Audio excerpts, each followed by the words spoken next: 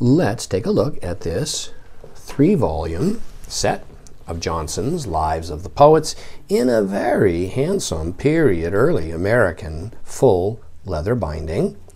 It has this very early North Carolina library bookplate. And we see it's Philadelphia, 1819. And it's in 3 volumes, and so the work is complete. You'll notice there's some damp staining and browning and spotting, like so. But the binding is well preserved, and the leather is supple.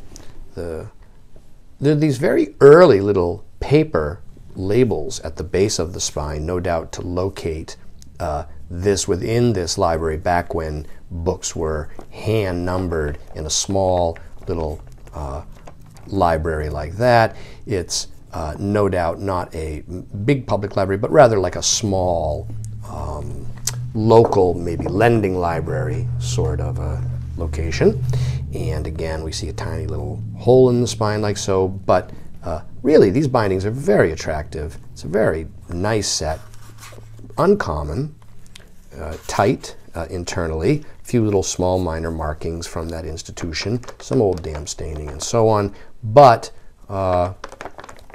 just a well-preserved, attractive set, and it is available now online from me, Brian DeMambro.